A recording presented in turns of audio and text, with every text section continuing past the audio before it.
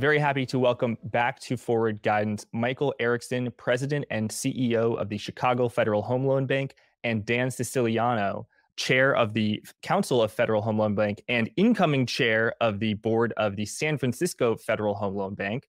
Gentlemen, thank you so much. Great to have you here.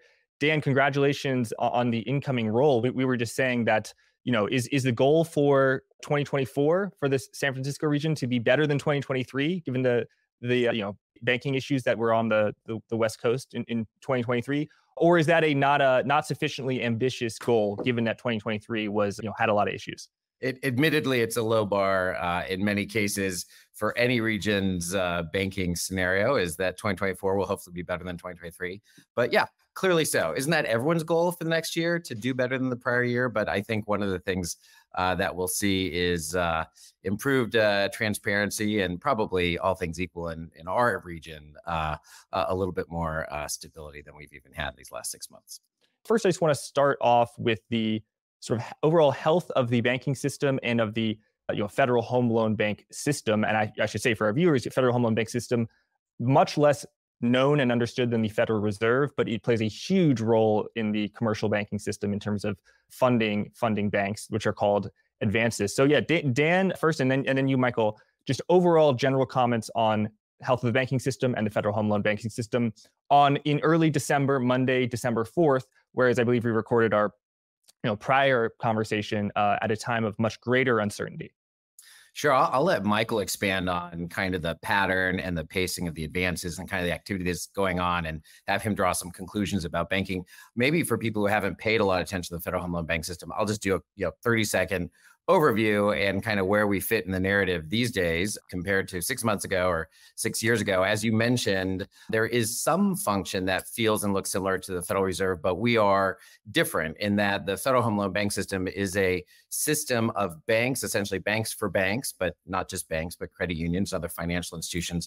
And though we are regulated and appropriately so, closely regulated by the FHFA, we are not ourselves a federal entity. It's actually a gathering of private capital. And each of the 11 banks operate as essentially co-ops. And we are, federally chartered, supervised by the FHFA, but these co-ops run and we borrow through consolidated function. We borrow funds by issuing bonds at the, global level, and we do it through a particular unified system. And then we take that capital and we advance it to our members. We call them advances, and we use as collateral mortgage-related assets. And so that's ongoing. Those 11 districts, for example, San Francisco's California, Nevada, Arizona, an exciting time for California this year in terms of some of our institutions.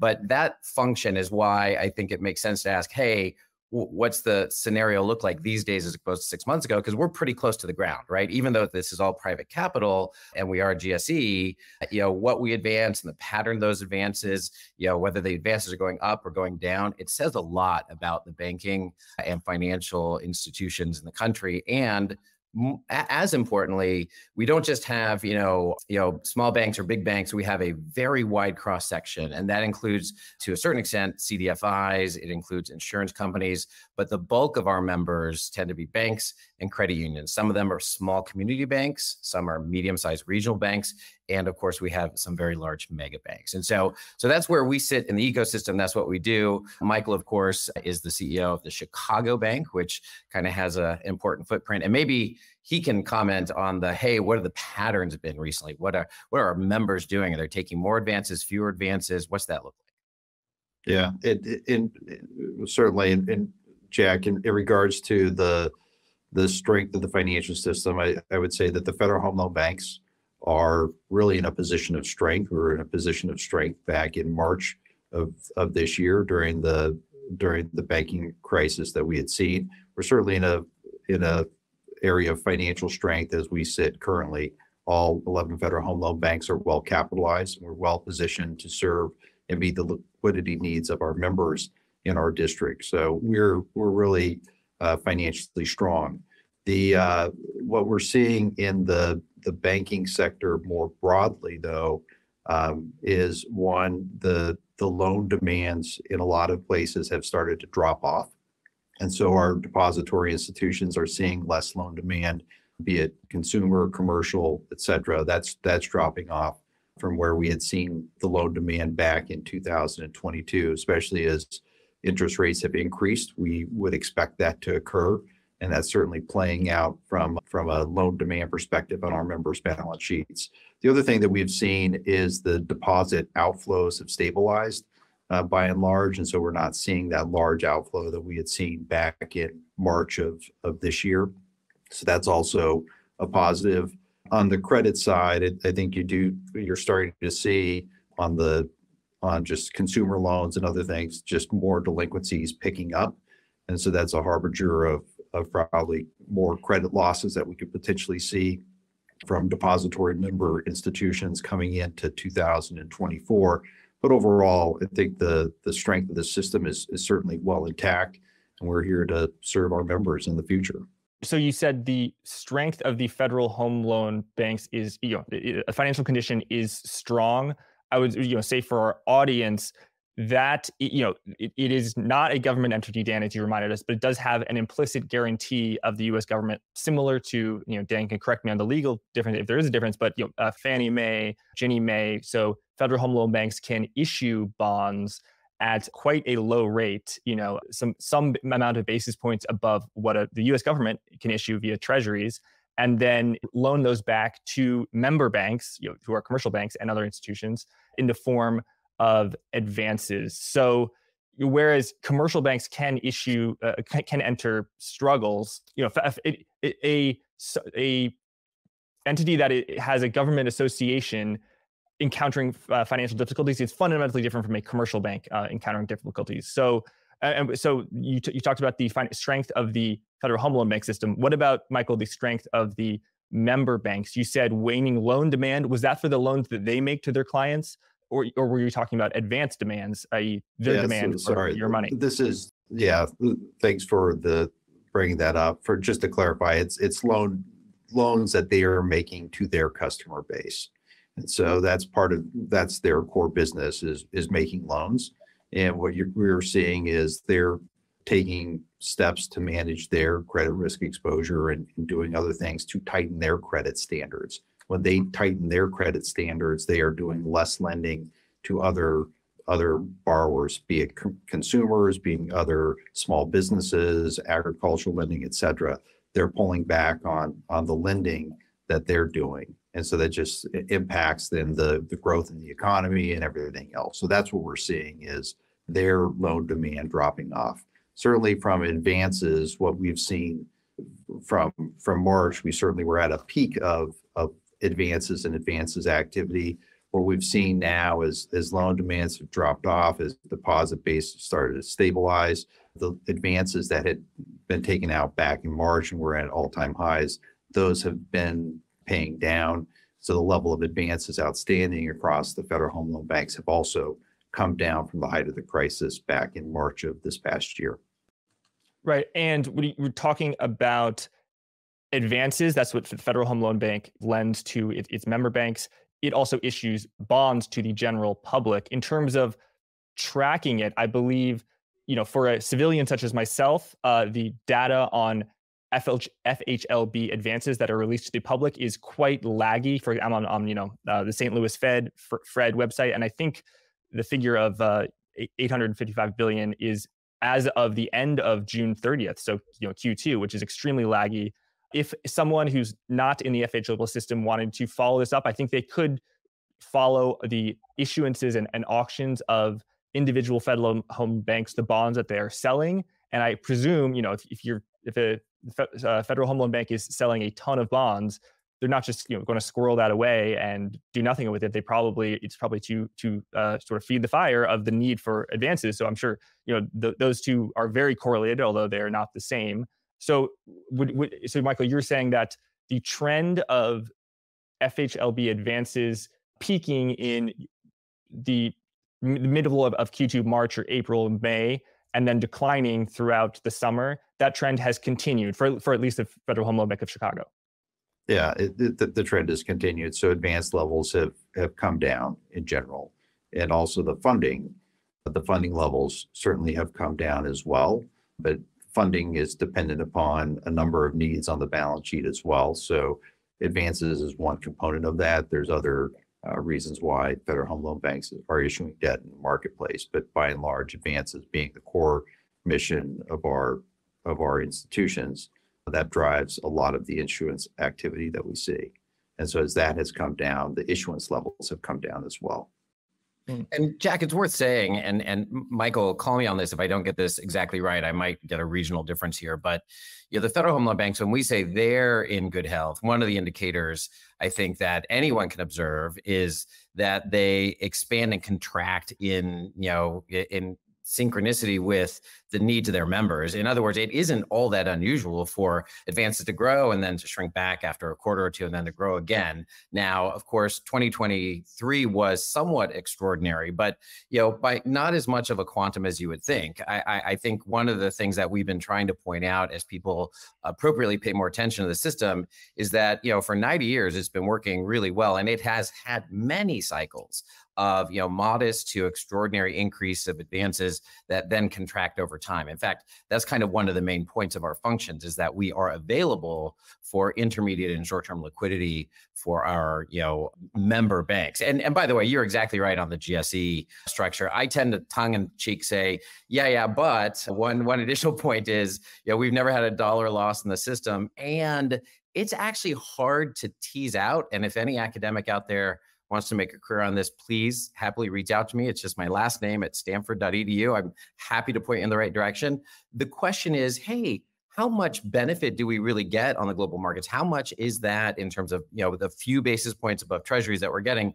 How much is that is because the system design, lots of layers of redundancy, really well capitalized Federal Home Loan Banks, no history of dollar loss, versus how much of that is the GSE implied guarantee? And it's really hard to know. There's obviously some specific value to the GSE implied guarantee, but I don't know about you, but if magically the Federal Home Loan Bank system were teleported into a different dimension and simply disappeared, and the federal government suddenly had to face the choice of covering that, would Congress pass a bill to allow a 1 point something trillion dollar coverage? I don't know, right? And I would say that the global bond market is certainly smarter than I am, and their responsiveness to the current environment says that they have really good faith in the Federal Home Loan Bank systems, right? Like as you follow those issuances. By the way, if people want to follow the banks more closely, we are SEC registrants, right? So we're filing quarterly. There's a consolidated, filing as well. There's a lot of stuff out there, and I think it is worth, paying attention to. Yes, and I think that Fannie Mae and Freddie Mac, they also file with the SEC, even though there's no Fannie Mae stock. Although there is, but I don't really know. Yeah, and again, they're both, all of these organizations are supervised by the FHFA, but of course, Fannie and Freddie, and this is a really important distinction in my opinion, are in conservatorship, right? Like they blew up, nearly took down the global economy, took us to the brink, and now they are being appropriately all but run by, right, the regulatory agency.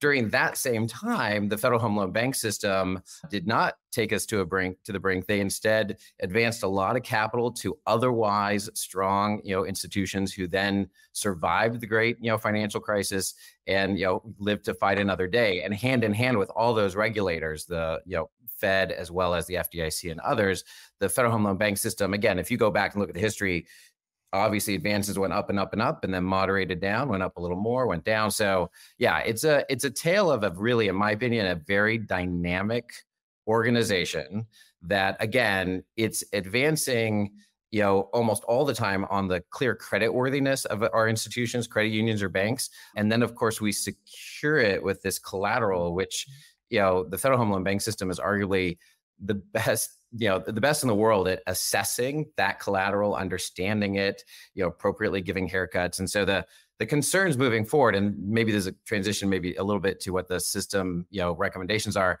I don't think anyone is particularly saying that there's active anxiety about the Federal Home Loan Banks themselves. That really almost never comes up. Like the notion of us running into trouble, we kind of a funny joke, which is by the time the Federal Home Loan Banks themselves somehow blow through their tremendous amounts of capital, don't get the collateral right. By the time that happens, you and I, Jack, are like running for a different border. Like, it's gone really, really wrong. So that's not really what's in play. I think one of the questions that has come up is, what role do we play as very strong institutions who have capital to lend?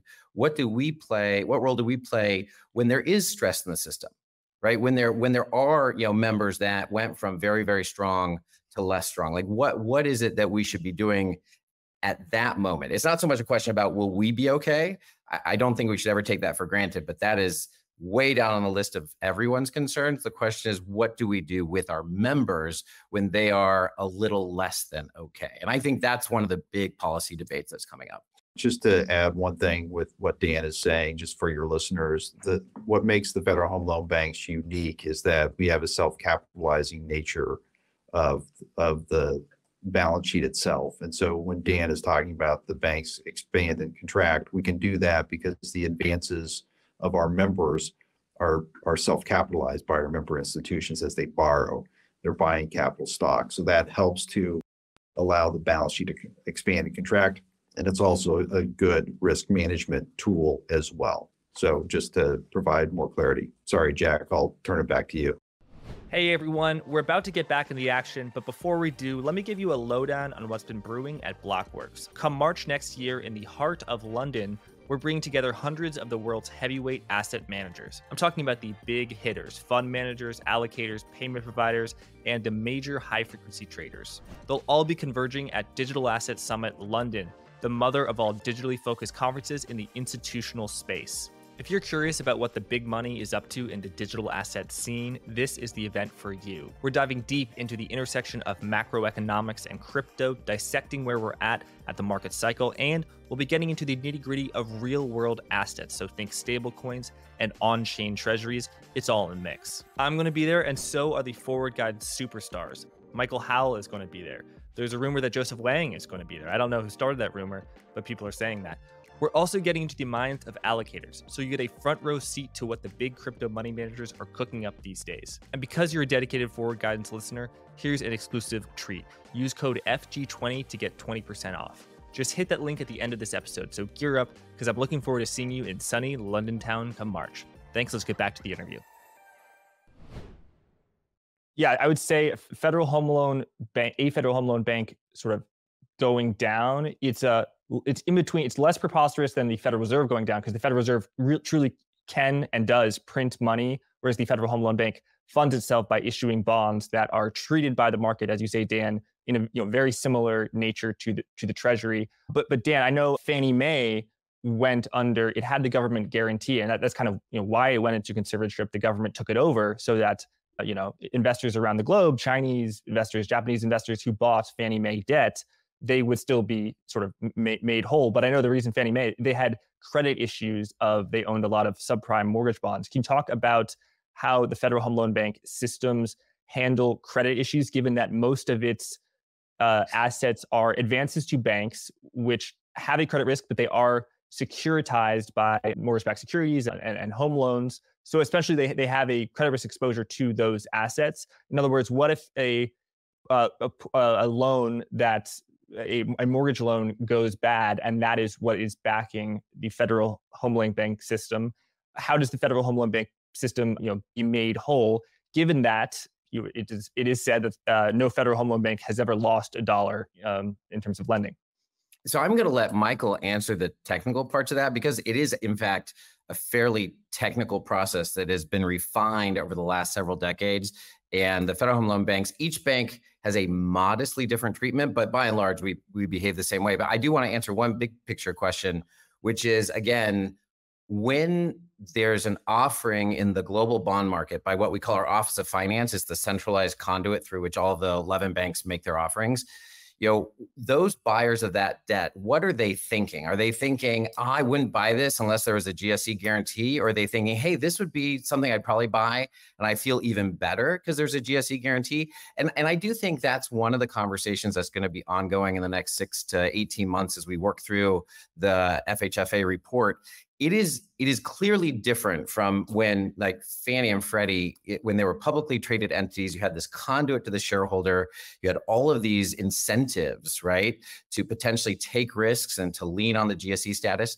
In our scenario, Michael just referenced this self-capitalizing method, right? That means that every member, small community bank, big mega bank, credit union who participates as a member has their resources, their capital locked up inside our bank. And if they want to expand their advances, they're going to have to put even more capital in. And so it's a very different incentive structure. And I would posit that there is value to the GSE, but it is not the kind of thing where a potential bond buyer shows up and says, hey, if you didn't have this stamp, I wouldn't be buying. And so I think we're going to explore that as time moves forward. And again, I don't know how much the global bond market puts in terms of emphasis on a GSE designation in an environment in which, our own Congress almost defaulted, on our own sovereign debt, right? Like, I'm just not sure what people are thinking about how great the GSE thing is. I think what they are looking at is how in the world do we do what you just asked, Jack, which is,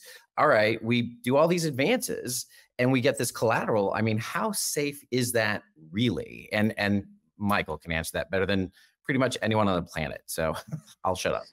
I don't know if I can answer it better than anyone on the planet, but in general, Jack, each of the federal home loan banks have robust credit practices in place to manage the credit risk associated with lending to member institutions. So not only are we evaluating the members themselves, when members pledge collateral to us, we have different standards in place for the collateral being pledged. So to the extent that we have blanket lien on the collateral is on a listing basis, or the collateral is delivered to the Federal Home Loan Bank.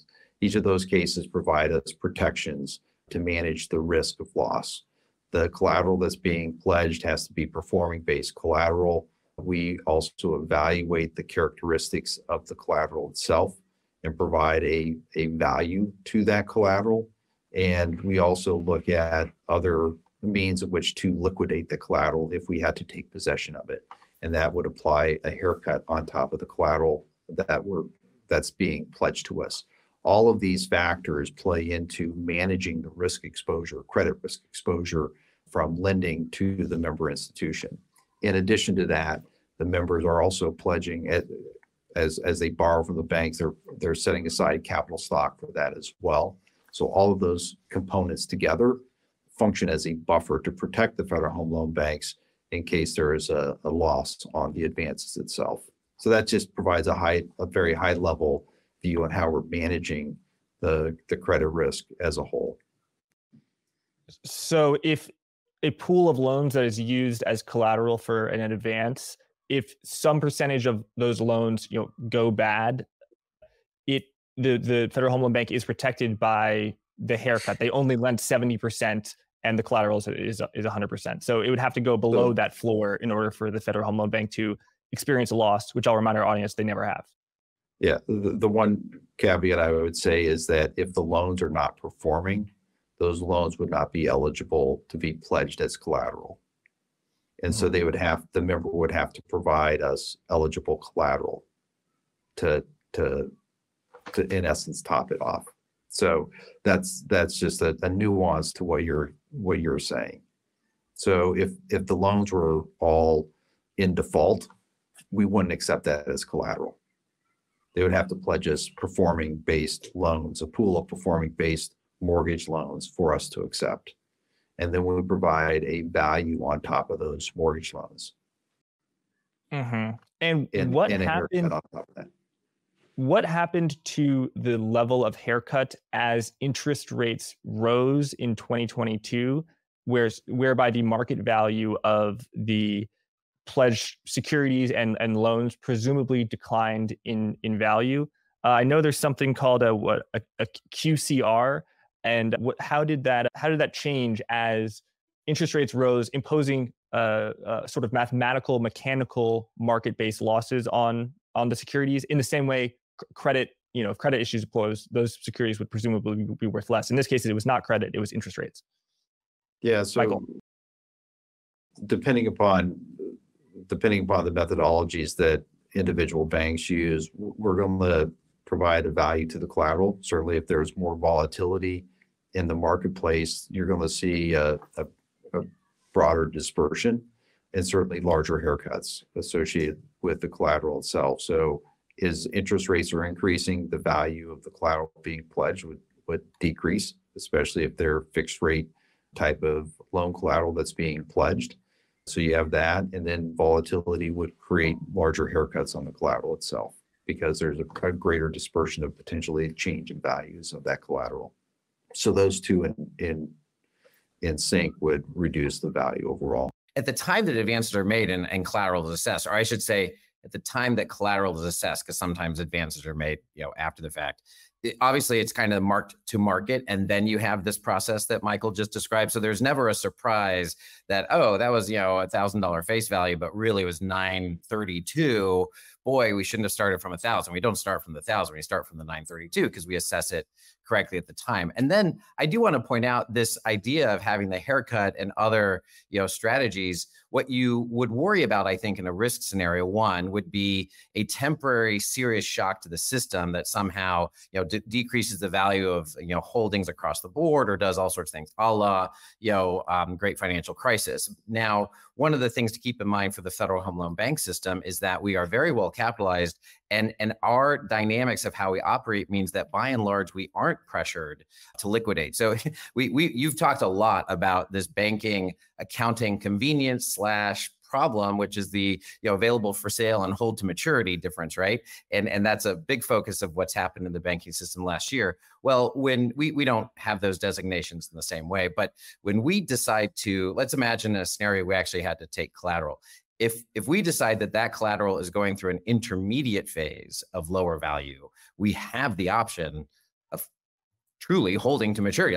Like we have a lot of flexibility that, say, a small community bank would not have, a regional bank wouldn't have, and even sometimes really big banks. So again, when I think we talk about reforms to the system welcomes, just because it's worked really well for 90 years, which it has, doesn't mean there aren't a lot of lessons to be taken and then, update a system. Like if you're going to be 100 years old, I hope you're a lot different from how you operated 30 years ago. But one of the things to keep in mind is that this nimbleness and our ability to manage these risks in the system is actually a tremendous strength to the financial system as a whole. And one of the themes that I think has come out in terms of our response is we should be thoughtful and careful about how we implement these recommendations, and we need to bring them into the full light of day just so everyone can weigh in.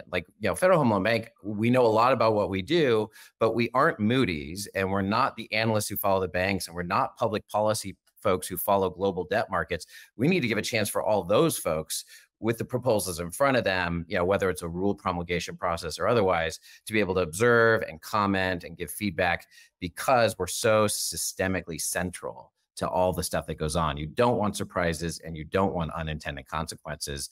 And we have a good system in place to make sure you can avoid those as much as possible.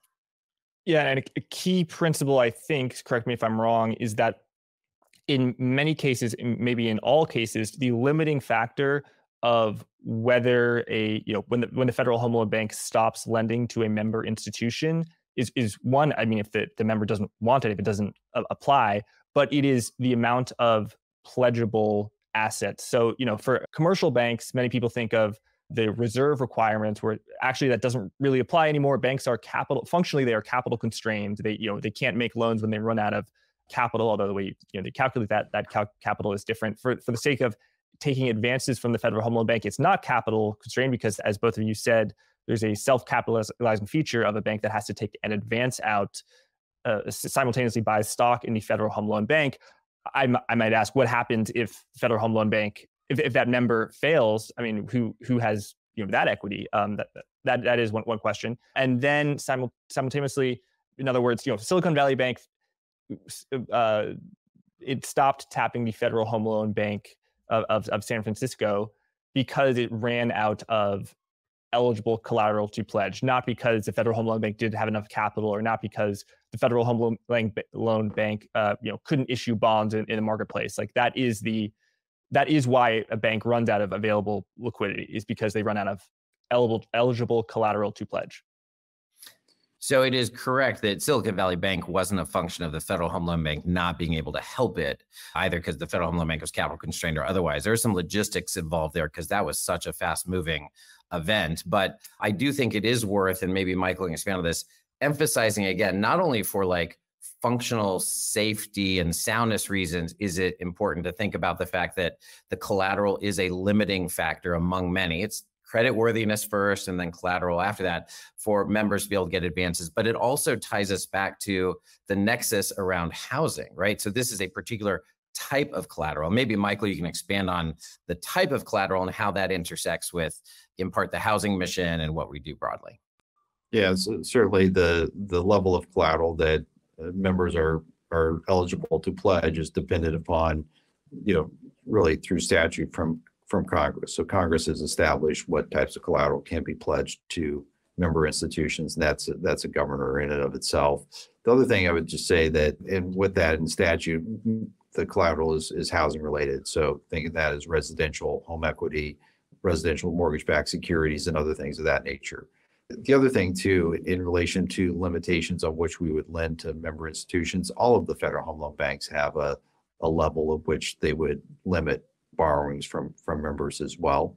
And so there is a cap that's established as well from a risk management perspective. So just because they have eligible collateral, if there's going to be large concentrations, we would certainly look at that as well. So there are other governors in place besides what you just mentioned, Jack. Mm-hmm. And Dan, talking about a federal home loan bank evaluates the credit worthiness of a bank, because the federal home loan banks have a super lien and they charge such a haircut, and they have these risk analysis procedures, and they've never lost a dollar. Is it fair to say that if the federal home loan bank makes an advance to a bank that subsequently fails, there is no, quote, loss for the federal home loan bank? So that, why does JP Morgan not make a loan to people who are not, or entities that are not creditworthy? Because if they do, they'll make a loss. Is it fair to say that the Federal Home Loan Bank does not have that market incentive? And I'm not saying that it influences them to be reckless. I'm just saying that it does not have that fundamental incentive of, one bank makes a car loan to me and I don't pay it back, they have a loss. Whereas if a Federal Home Loan Bank makes a loan, an advance to that bank, and that bank subsequently fails, that Federal Home Loan Bank, historically has not had a dollar in losses. Right. Yeah. So let me untangle that, because I think that gets at the heart of some of the hard policy questions that are coming up. So first, as a matter of policy and absolutely a matter of practice, the Federal Home Loan Banks underwrite their members for credit worthiness and ability to repay. I mean, that's a standard practice. That's pure safety soundness. We shouldn't do otherwise. And then, of course, we assess collateral in addition to that as security against it. And when people say the super lien, what they mean, and you correctly used it, this idea that we have, secured our loans and we have security interests in this collateral in such a way that, it's really pretty much impregnable. But that's kind of a normal process. Any bank that can lend and can get security interest in the collateral will do so. We can do so in a very specific pattern way. So the question then, I think, is, do we have new insights into assessing creditworthiness and understanding our members in light of the great financial crisis, in light of the last year or two? Absolutely. And I think that all of our credit models are evolving and the agency is very much working hand in hand. I would point out a couple things, though, that are really important takeaways.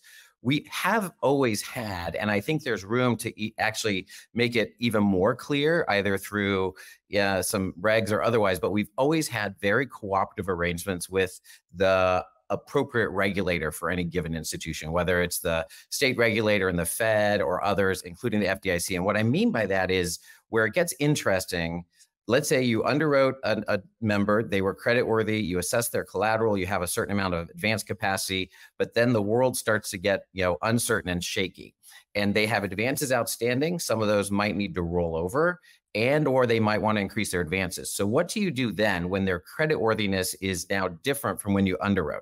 That's a question that the Federal Home Loan Banks have been working with for a long time. They're very good at dealing with that. They're absolutely perfect at making sure they don't take a loss, right? That's the collateral function. But I think the things that happen on the margin include working closely with the regulator. If the regulator says, hey, stop, don't do any more advances, the Federal Home Loan Bank stop, right? I mean, we've stated that publicly. That's a standard practice. But sometimes there's a bit of a nuance where the regulator might be like, if you can, please don't stop, right? Because we're in the process of trying to make this bank work. And that's, that we've written some stuff in the public sphere since the report came out. But that's the piece where I think people inappropriately label the banks or the Federal Home Loan Banks as lender of last resort or lender of second last resort. That's actually not the question. The question is, in cooperation with the relevant agencies, the FDIC, the OCC, the Federal Reserve, should the banks, if they are certain about the collateral and have a good sense that they will absolutely get repaid, should the banks cooperate with those other federal entities in continuing advances during a period of stress, both to the system and perhaps the individual banks? So my personal opinion, taking off both of my hats, right, would be that I think the banks have to be the whole system has to be very careful about not removing that discretion and accidentally limiting it outright. Because when you decide to say that a bank or a financial institution no longer deserves advances from someone as credible as the Federal Home Loan Bank system, and that they just have to go to the Fed and that's all that's left, there's two issues. One, not everyone can go to the Fed, so you just doomed them. And two, even doing that, maybe you set in motion this process where people are like, oh my gosh, they're a failed bank. And banks aren't failed banks until they're a failed bank. And I think that gray area, we've done well, in my opinion, in the past, the Federal Home Loan Bank system navigating that. And we need to be given with new insight and more care and better cooperation, but we need to make sure we maintain the discretion for us to still do that in the future, because we do play a part in making sure that good banks that are going through stressful times, survive to fight another day. Just to add a couple of things from what Dan had mentioned, we do have very strong relationships with the federal regulators, our members' primary regulators. And one of the things that the FDIC is very focused on is minimizing the risk of loss to the insurance fund. And they leverage the Federal Home Loan Banks to ensure that, we're providing funding liquidity, especially in times of stress, so that there is a minimum impact. And we've worked directly with the FDIC in relation to that. And it's really to protect and minimize losses. And so there's that dynamic too that is very important. And so leveraging the Federal Home Loan Banks to provide funding as a bridge in times of stress is critical. And that's a key role that we play. Yes, the Federal Home Loan Bank, it always has advances outstanding. So it is a lender through every cycle, every part of the business cycle. But as you say, it is expected that these peak during periods of banking stress. However, it is not the lender of last resort, and that is the Federal Reserve. So one charge that the FHFA's report makes is that there were some advances, and I don't think they state this as clearly, as boldly as I'm going to state them. I'm sort of paraphrasing. They're much more political about it, but that there were some loans that were made, advances that were made by Federal Home Loan Banks in 2022, perhaps in 2020, early 2023, that the Federal Reserve should have made. It was, it typically was the remit of the Federal Reserve to make loans to institutions via the discount window or via the Bank Term Funding Program, a program that was, incidentally set up 2 days after Silicon Valley Bank failed. So that was one of the many charges that this analysis from the FHA makes. I'll categorize broadly a few others. One is that the Federal Home Loan Bank's mission to fund housing and community development and affordable housing specifically should be emboldened and defined. One is that the operational costs should wax and wane, I guess, with advances. So when you have a decline in the amount of advances, as you did maybe from 2009, 2010 to 2000, a few years later, coming out of the Great Financial Crisis, or as you did from 2020 into 2021, when money was free, interest rates were zero, the Federal Reserve was doing a ton of quantitative easing, money was abundant, and the Federal Home Loan Bank system advances were down, were declined. Again, this analysis doesn't say it, but it kind of implies, well, maybe the operational expenses of Federal Home Loan Banks should go down as well if the amount of support is going down. And then I think it really only mentions this in passing, but it talks about executive compensation, which goes along with operational structure. So I guess I just laid out some broad points that the Federal Housing Financial Authority underscores as room for regulation. And again, I should say this is a report or an analysis that was always going to happen. It's the Federal Home Loan Bank system at 100, it's founded 100 years ago, focusing on the future. I think this review started before the failure of Silicon Valley Bank. So this is not because these banks failed, we need to make changes.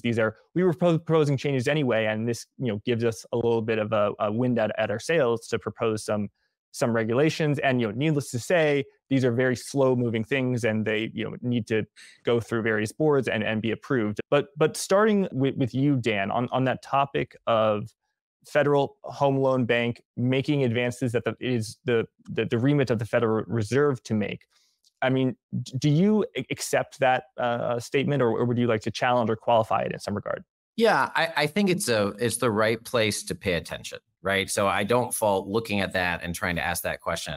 On the other hand, I would suggest that it's an oversimplified view to simply say, some of this stuff should have gone to the Federal Reserve. So first of all, I think what it's saying is these institutions should have knocked on the door of the Federal Reserve. It's no guarantee that they really would have been able to get the advances. And I'll explain why in just a second. But I think it's the right place to look. I don't think I would characterize the advances that occurred as inappropriately from Federal Home Loan Bank and not the Federal Reserve. So let's take a backward example. So the Bank Term Funding Program, right, was created after Silicon Valley Bank failed. And one would say, gosh, why don't they should have had First Republic really just go to Fed. They're big. They had the ability to go to the Federal Reserve. Why don't they do that? They could have used this program. Well, as it turns out, this ties to the housing issue. As you may recall, the First Republic had lots of loans held directly, right? And the Bank Term Funding Program only allowed MBS. So it had to be securities. And so ironically, the housing function provided by First Republic made it harder for them to take those assets and bring them to the Bank Term Funding Program. In fact, those assets would have been as collateral disallowed. So there's, that it isn't always the case that can happen. And as importantly, and I don't think this report helped with this, I worry about the persistent stigma of going to the Fed window, right? And now the Bank Term Funding Program was designed so to reduce that stigma, but I still worry about that problem writ large. So what the Federal Home Loan Banks should do and have been doing, but I think have accelerated, is work with members to be prepared to help them go to the Fed, right? There's some connections you have to create. There's collateral structure you have to set up. There's stuff you have to do that you probably can't do in a big hurry in an emergency. And I can speak for the San Francisco Bank, whether they're stressed or not, we've been urging and working with our member banks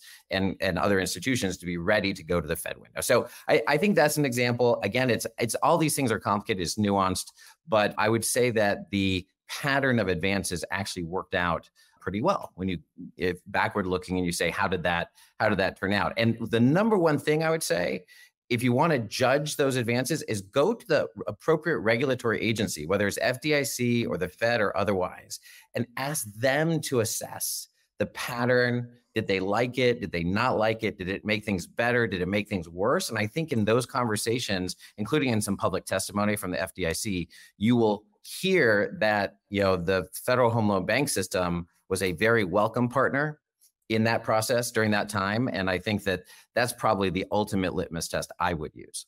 Yeah, so I completely grant your point that there's a stigma associated with borrowing from the Federal Reserve's discount window or any other program at the Federal Reserve.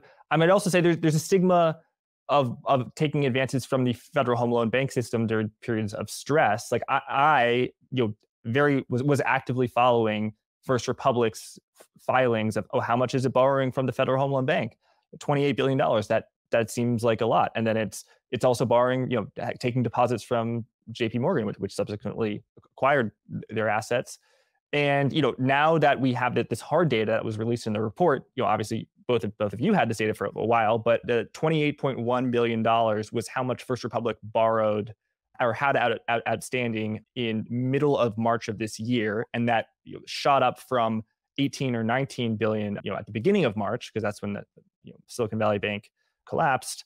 And then it did not increase at all. So that makes me think that they were kind of tapped out. In other words, if they could borrow more, they wanted to. So Dan, I presume they wanted to borrow more money because they needed money. I mean, was it the role of the Federal Home Loan Bank of San Francisco to inform First Republic, sorry, you've run out of eligible collateral. We can't do any more, because presumably they would want to get more than 28.1.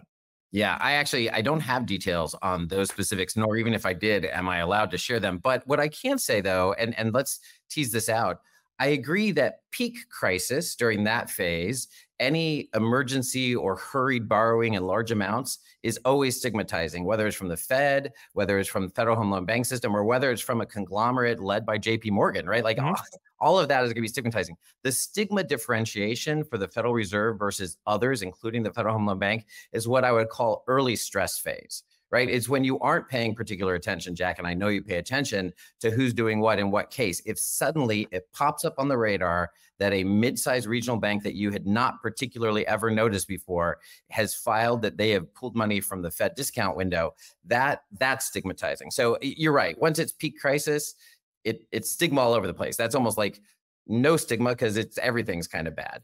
The other thing I would point out, though, is it's very hard after the fact until much later, and we won't know bank term funding, to tease out exactly what happened with any given institution, because the bank term funding program, large institutions clearly do have some, no matter what they do have securities that are eligible there. So you can't tell what was happening, until much later when the Fed discloses everything. So I would say we should study that. And my number one takeaway for this is that I think that the closer cooperation between the Federal Home Loan Banks and the relevant regulators, and attention to some new nuances about what makes a bank more or less creditworthy under certain circumstances, all those things should be incorporated to behavior moving forward for the Federal Home Loan Bank System. And I would say most of it's already there. I think we're talking about formalizing it and saying, if you don't do this consistently, you're below a required or best practice. And I think most of the banks, and I can only speak for the San Francisco Bank, clearly already do this.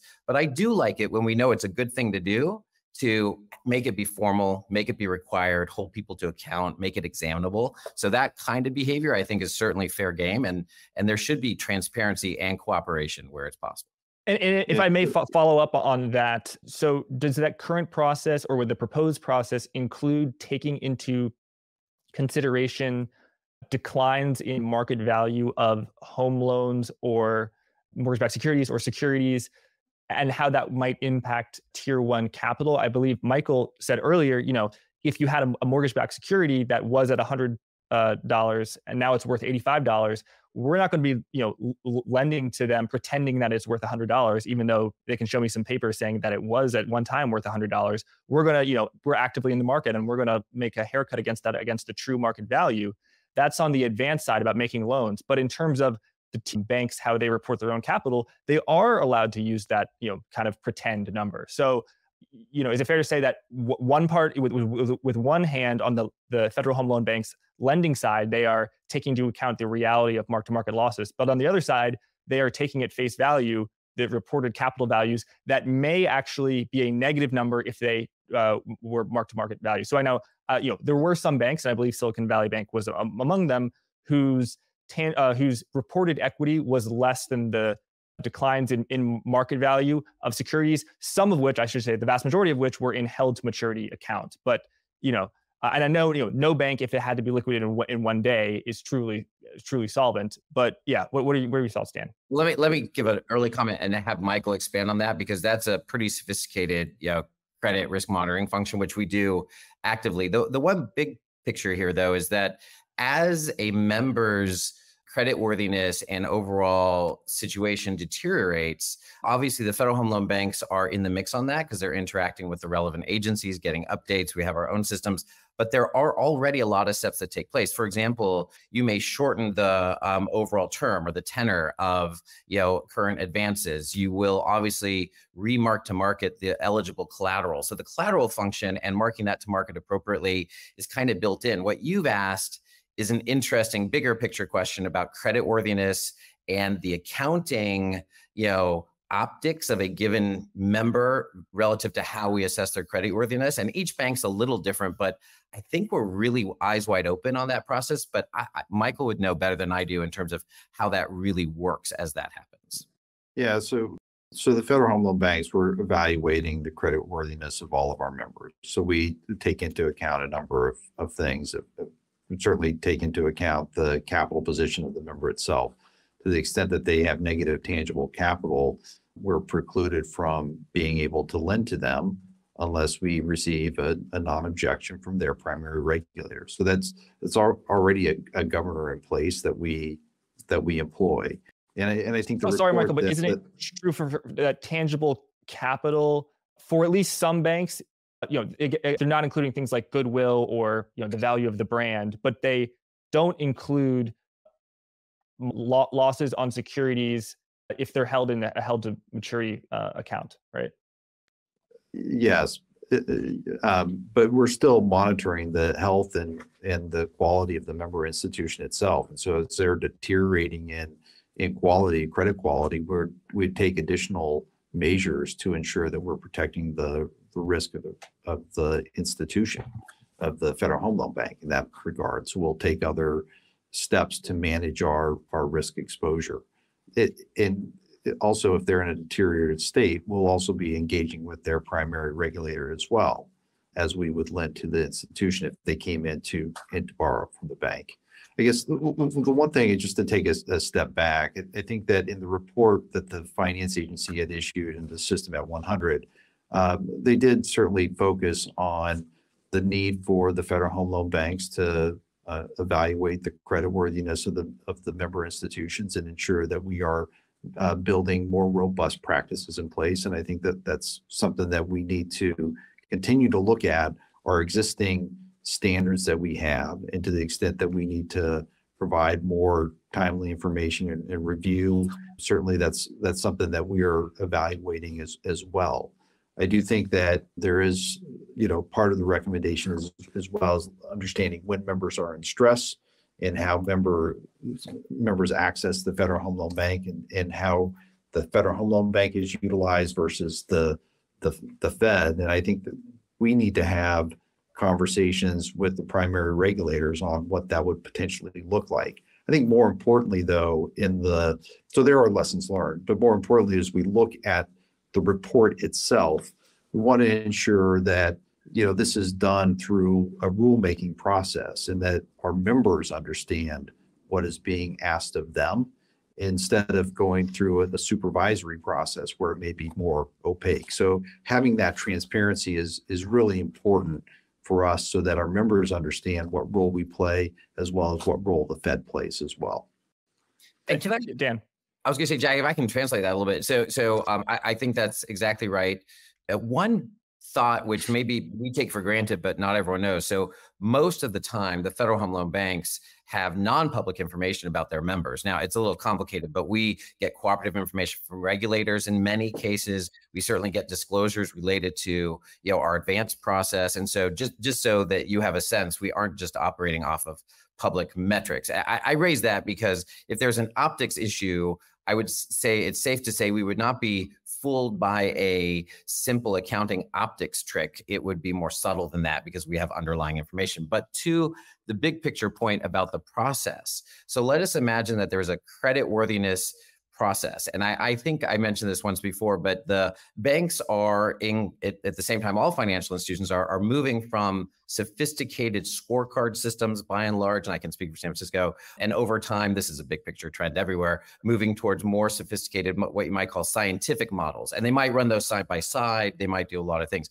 So this difference between promulgating a new rule, if you want to change the process by which the banks evaluate creditworthiness and hold them to account to that, versus doing it by exam. What that means, if you don't live in the banking system, and again, I come at this as like a recovering finance professor and a person very familiar with the banking system, but bankers, when they say regulation by exam, what they mean is that when they go through their regular exam process, items are identified, either big deal items or recommendations or something in between.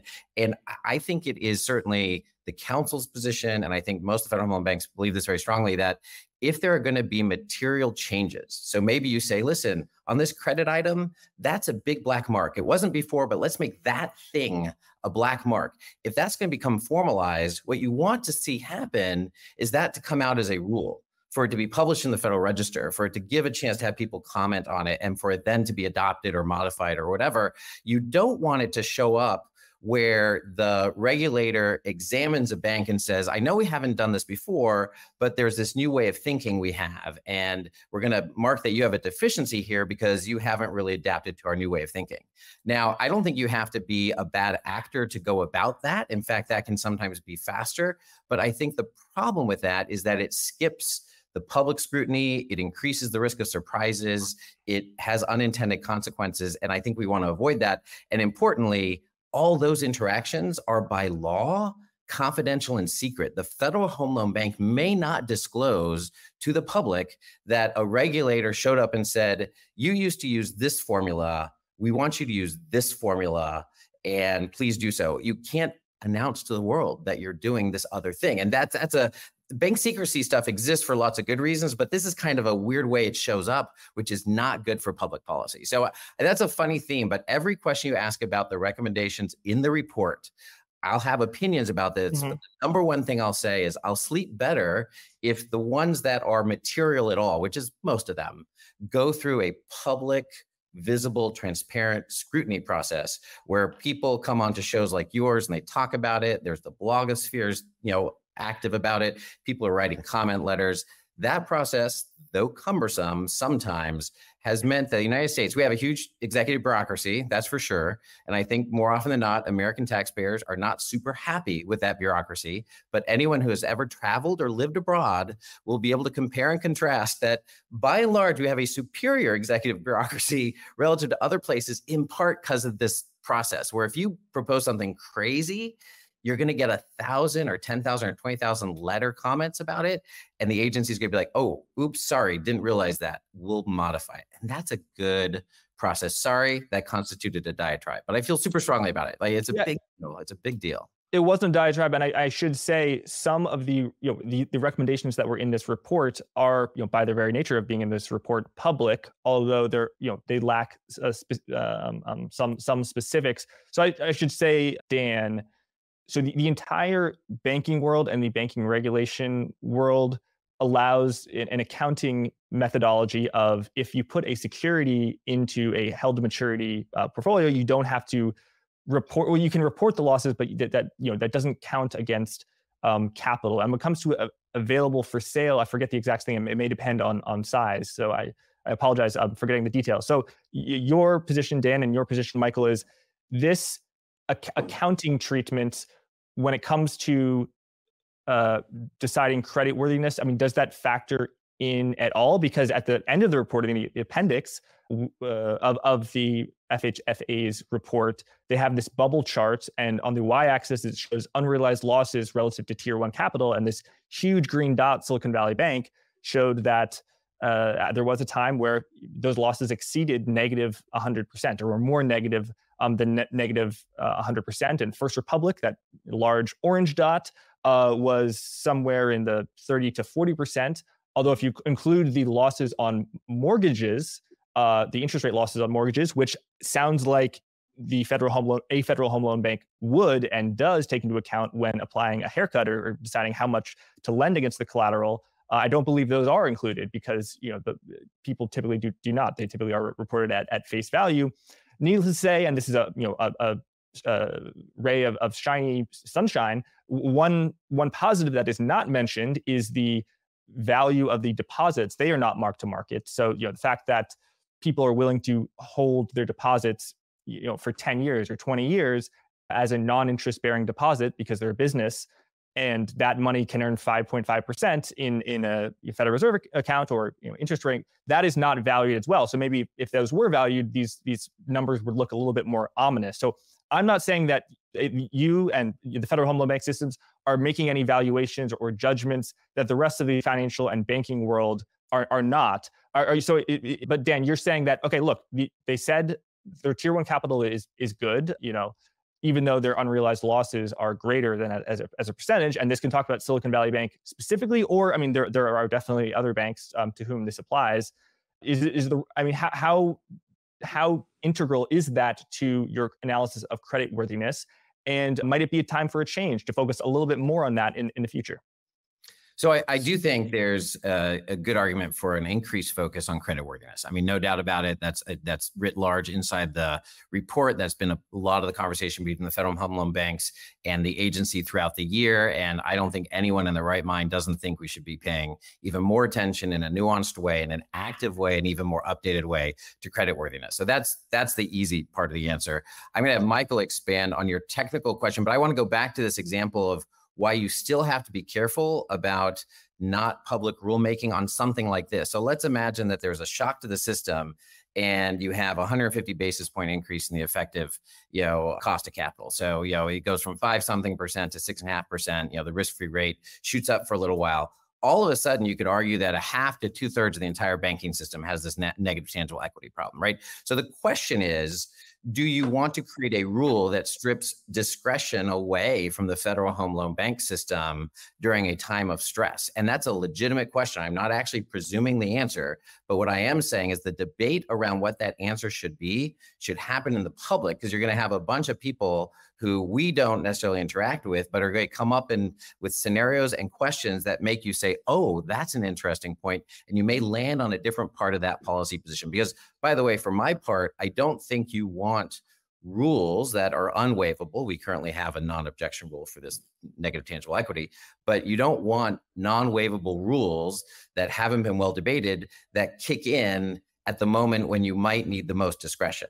It's a hard question, no doubt about it, but I just don't want this made under the Bank Secrecy Act between a bank, meaning the Federal Home Loan Bank, and the agency. That's not the right place to hash out exactly how to do this. I think it needs to be in the public sphere. Now, is it in a, comply with the Administrative Procedures Act sort of regulatory, you publish it in the Federal Register sort of thing? Probably. Does some of this stuff need congressional action?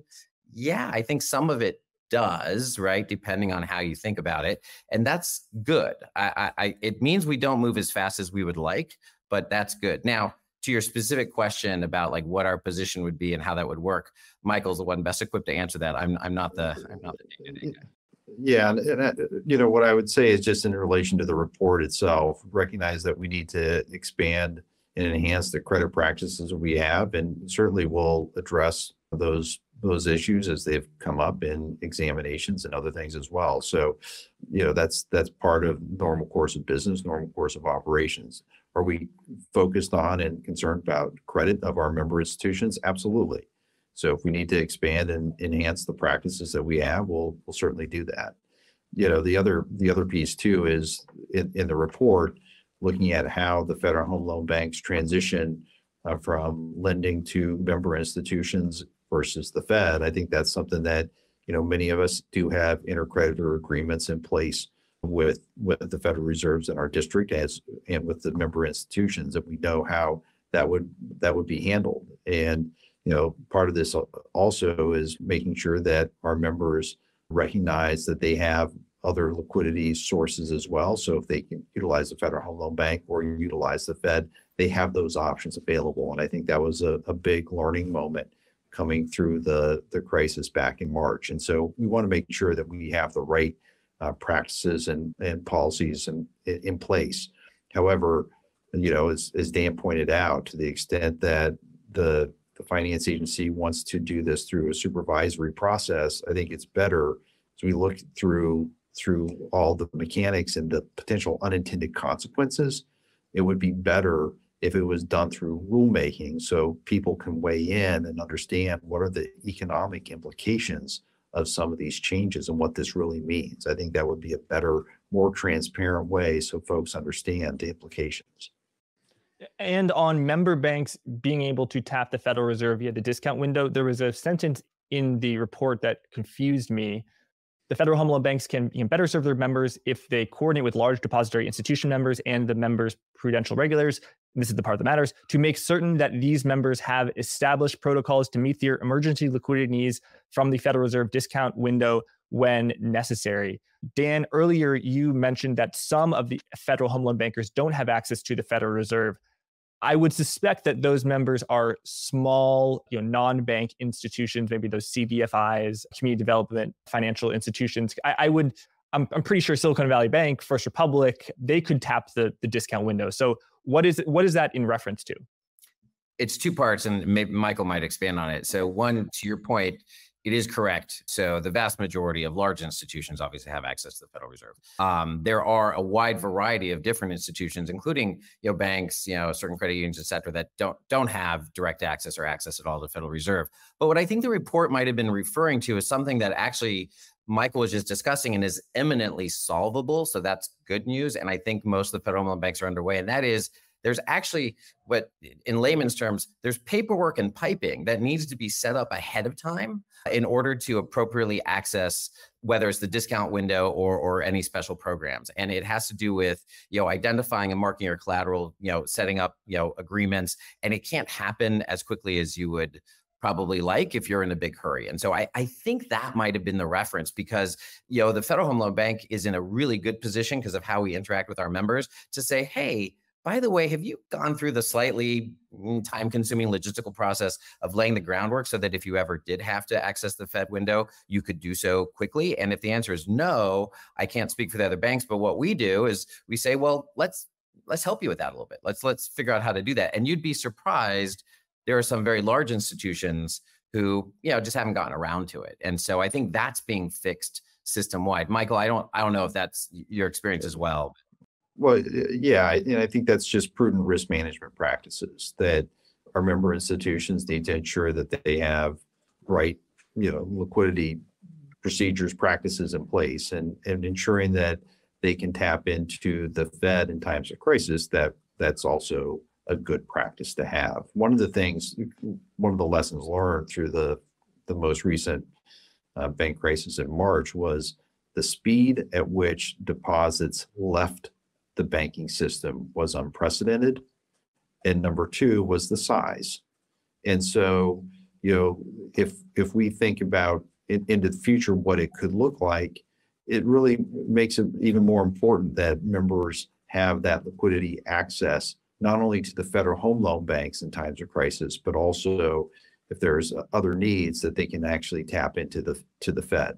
And what we learned was that in the crisis, not every member could easily tap into the Fed. And as Dan mentioned, this requires legal agreements to be set in place, and not only with the member institution, but also with the Fed and the federal home loan banks. And so those take time to work out. And if you're at the end of the day, it's not going to get rubber stamped. And so we need to build this into how we think about providing lending in times of crisis as we move forward.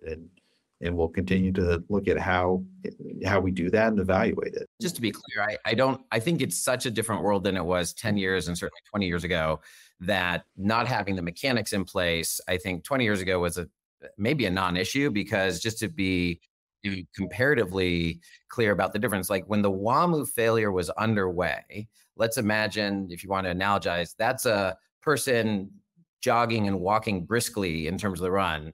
The Silicon Valley Bank was like a motorcycle that just went whoosh, right? So the speed with which that happened, thinking to yourself, 2, 3, 4 business days, we can get stuff in place. If it ever happens, we can do that. We now know the lesson is 48 hours may be too much time to get your house in order for purposes of accessing the Fed. And if that's true, then everyone should do it in advance. I would suggest that's a relatively new lesson in like prudent risk management. Now, were the best players always doing it? Sure. You can detect that a little bit, by the way, in public filings by publicly traded banks and other institutions, where they'll talk about their risk mitigation. They might comment on their alternative emergency sources of funding. The Federal Reserve is one part of that. And you can pick up if they're doing more or less on that. Because as Michael said, I don't even know, but if I was looking for it, that's where I would go to look. By the way, we didn't comment on your other questions about like operating expenses and size and exec comp. Did you want to still go to that, or what?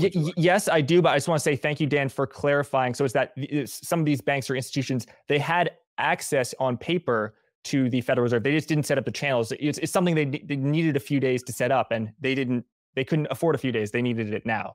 Got it. Thanks for clarifying it. All right. So now let's talk about, there's a general assertion or a feeling, insinuation in some parts of the FHFA report that Federal Home Loan Banks needs to return to its mission of funding housing and affordable housing. And before we talk about the specific recommendations, Dan, I'll cite a few examples. One, for example, is Silicon Valley Bank, a bank for venture capitalists who are typically pretty well heeled. They made a lot of mortgage loans. They bought a lot of mortgage-backed securities, but they were not doing a lot of lending in the affordable housing market. I have the stats. I think 1.3 billion of investments in qualified housing projects to a balance sheet of well over close to 200 billion. So like less than 1% of all assets, but still 1.3 billion is large. But just as a percentage, it is not that meaningful.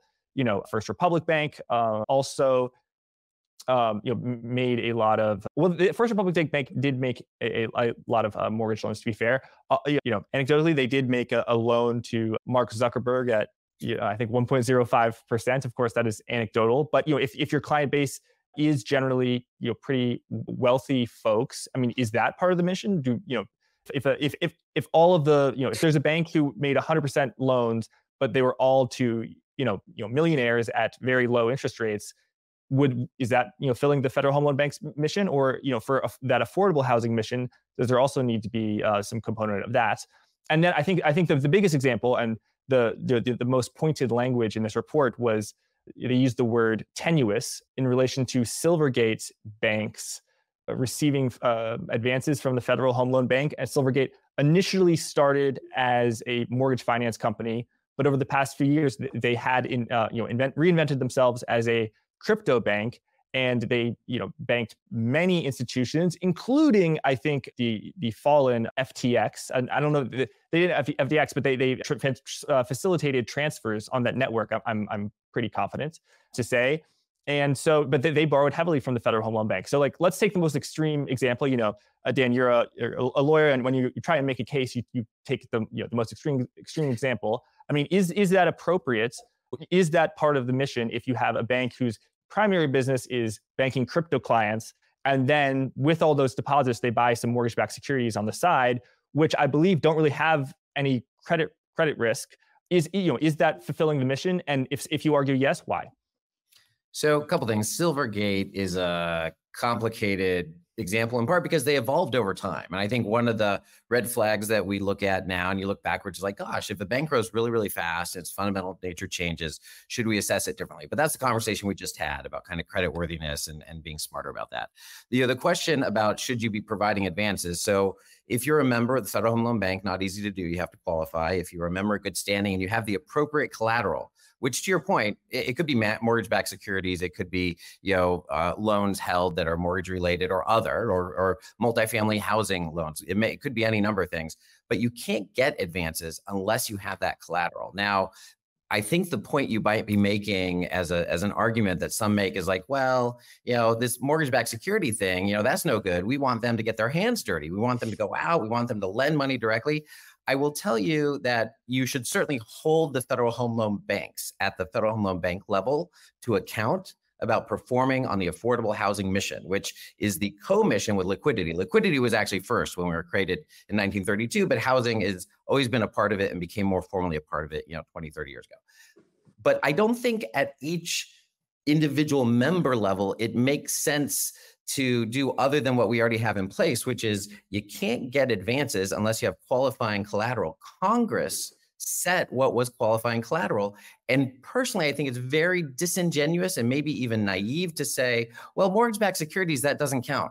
Really? Do you want to disincentivize holdings of MBS? Do you want to decrease aggregate demand for MBS just like that? If we think the current mortgage rates are bad, imagine if we disincentivize 40% of MBS holdings. What a disaster. So I don't think it's fair to say you have to get your hands dirty. Now, if a Federal Home Loan Bank has only banks that look like, Silvergate or others, where over time they were less at the intersection of housing and they don't perform on their affordable housing, well, then hold them to account. But I think I mentioned this the other day. I think a portfolio of members makes sense. Some will do a lot. I would say Silicon Valley Bank, by the way. So yeah, I guess as a percentage of balance sheet, it wasn't a whole bunch. But by the way, that's a little lagging, right? Because their balance sheet grew so quickly. But also, I don't think we want to, scoff at $1.3 billion worth of affordable housing intersection, not to mention all the MBS and other things that they held. But on top of that, they also sponsored a lot of programs and projects. In fact, we know that because we cooperate with them, and we had to find homes for each of those projects. And the Federal Home Loan Bank of San Francisco found a home. I think it was 19 active projects worth a whole bunch where they were playing some role which may not show up on the report that you were looking at. So again, hold the banks at the Federal Home Loan Bank level to account. Don't make such a very specific rule at each member level. And that includes, by the way, one of the proposals, the blunt proposal is this kind of 10% nexus, which most of our members meet in spades. But for some, like insurance companies, I would rather have the public policy debate about that, but you would be excluding a lot of insurance companies because their balance sheets are so huge, of course, right? So you could be talking about a substantial component, in real terms, but as a percentage of assets, it may not qualify. The irony is that insurance companies, CDFIs, they play critical roles in housing, and that if you keep at a 10% test, then you're excluding CDFIs, which are very important in community development, where they wouldn't have the mortgage-related assets to then even qualify. And I think that when we talk about unintended consequences, that's an unintended consequence impact that would be negative impact. So I think we need to be careful in how this gets set up. As it relates to mortgage-related assets, it's set out in the statute and the rule itself, and it includes 1 to 4 family mortgage loans. It includes residential mortgage-backed securities and a number of other housing-related types as well. So it's a very extensive list of assets that would qualify as mortgage assets. When the Federal Reserve buys and holds mortgage-backed securities, probably pretty similar securities to what Silicon Valley Bank held, or they're somewhat fungible. That they don't say they specifically, I think, deny that they are stimulating the housing markets. In other words, it's to stimulate the economy. In other words, the Federal Reserve does not have an affordable housing mission. When they buy mortgage-backed securities, they are trying to meet their macroeconomic goals that are given to them via Congress, but it's not the same goal as to support the housing market specifically. Even though on the ground, I actually sort of agree with the Federal Home Loan Bank and not with Federal Reserve that is what really happens. You can see a correlation between periods of quantitative easing and like mortgage-backed securities spreads.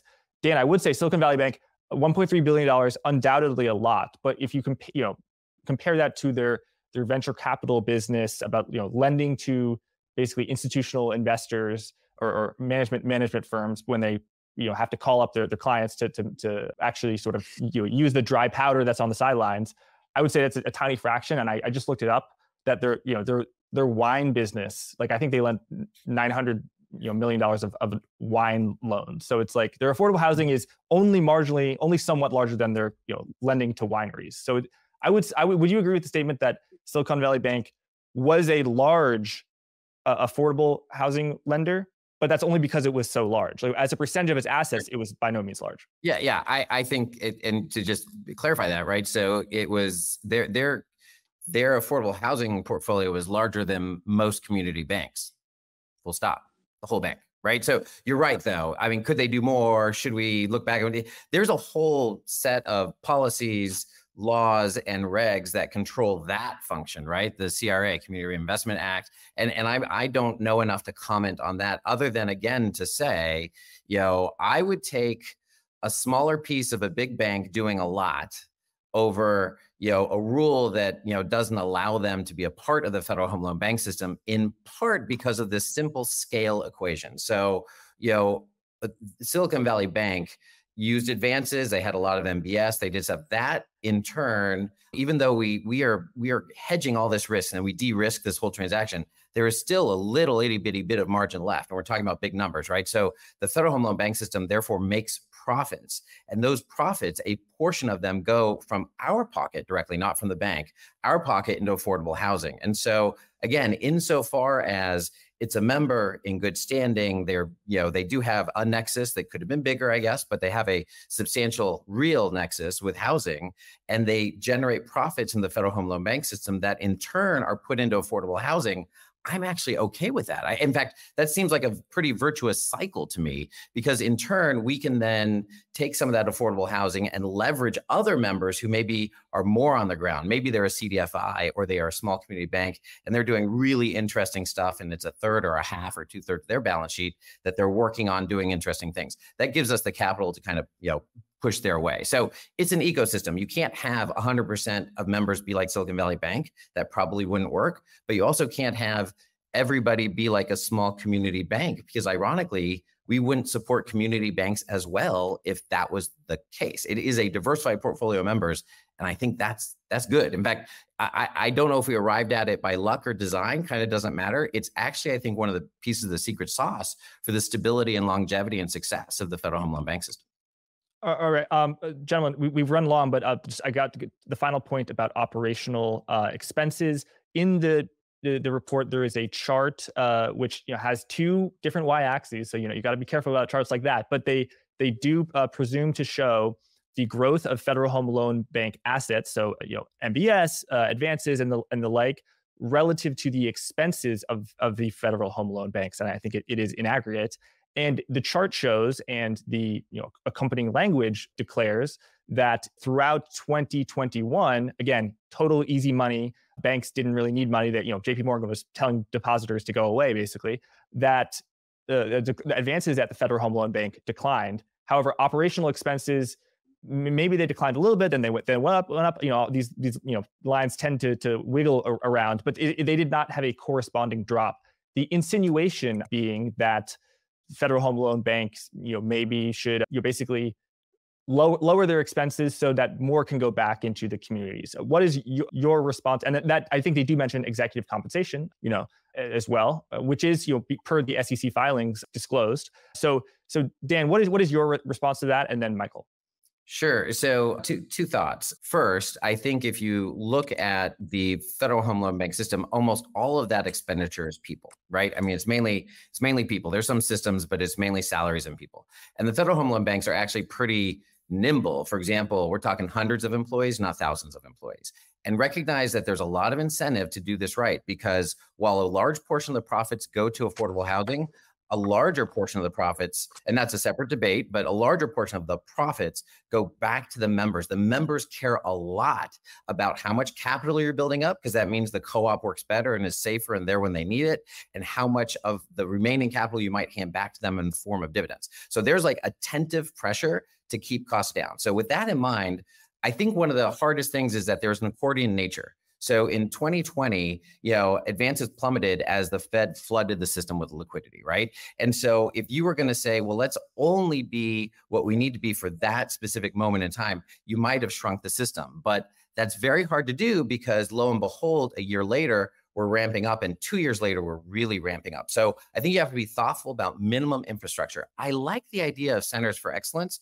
Our board, our current chair, my predecessor, happens to be on the board of the Federal Reserve as well. And the Federal Reserve does a good job of having centers of excellence. And I think that is a future for the Federal Home Loan Bank system to, systematize and maybe save some money, and certainly to, level out the growth. But I would say you have to be very careful that when an agency is appropriately coming and saying, we learned a lot of lessons.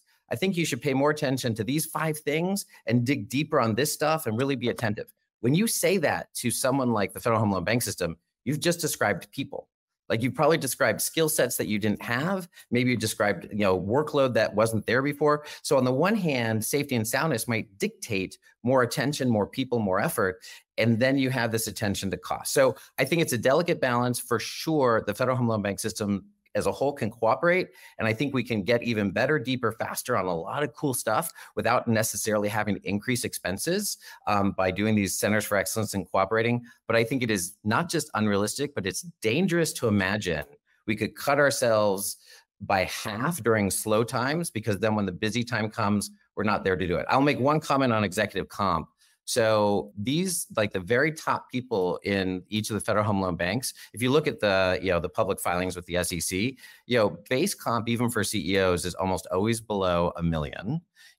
These NEOs, the highly paid folks, if you look again at the disclosures, on the lower end, you're talking 200,000, 300,000, 400,000. On the higher end, you're talking 600,000, 700,000, 800,000.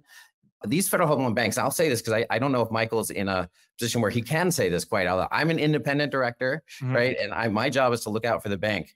This is talent that you're fending off hedge fund poachers, you're fending off private equity, you're fending off well-run banks who pay their CEOs 2, 3, 8, 25 times that, right? The federal home loan banks are a cool place to work because we have public interest. We're kind of the white knights. No one's the chump when we make money, right? It's like everyone wins. And that only gets you so far, though. like I can argue that you should take a pay cut to come and work for us. But at a certain point, I can't argue that you can't afford a house in San Francisco. That gets hard.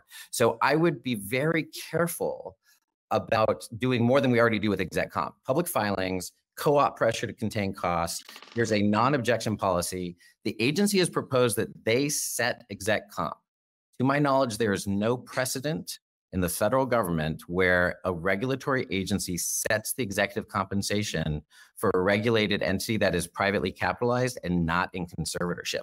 I'm not sure that's the way to go. Maybe more public disclosure or something, but I don't think it's the way to go to have the government set the comp, because then I guess they would set the comp for FDA supervised biotechs, and we should set the comp for utilities. I don't know. I worry that that's a weird way to get at this. Hey, let's make sure we're paying people the right amount, not too much. Well, for a FDA, I think it's a government institution.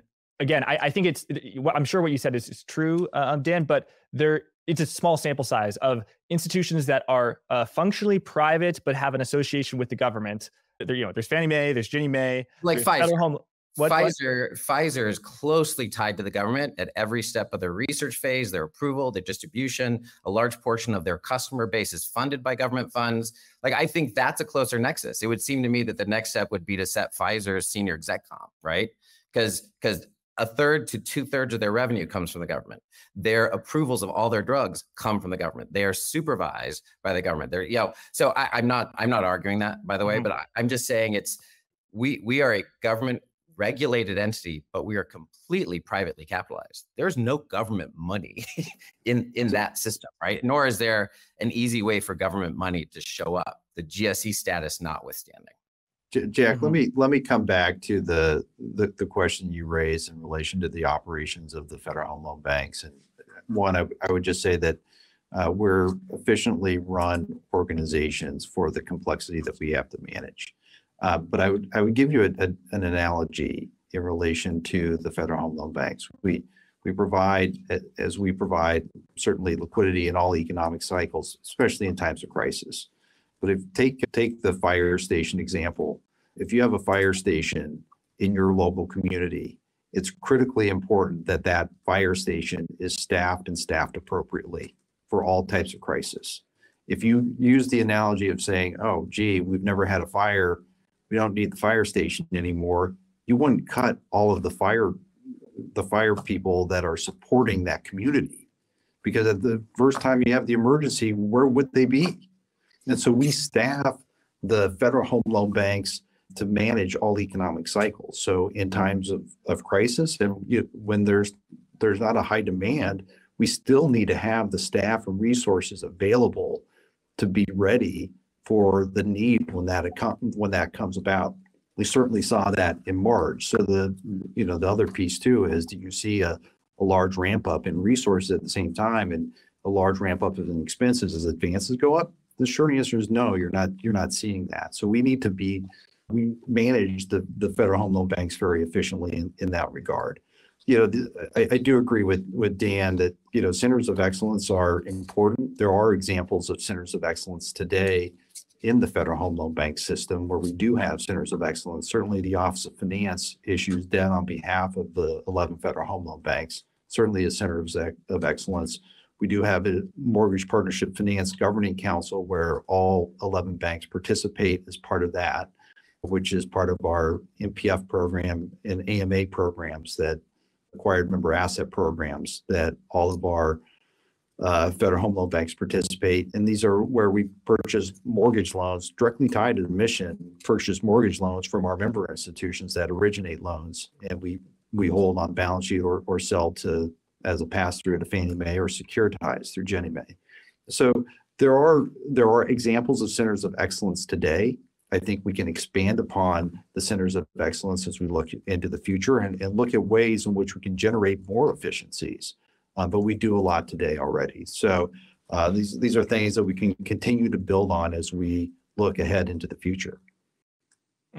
Thank you, Michael. Thank you, Dan. It's been a pleasure to hear both of your insights. Thank you for being so generous with them as well as your time. And thank you, everyone, for watching. Thanks for having us. Thanks, Jack.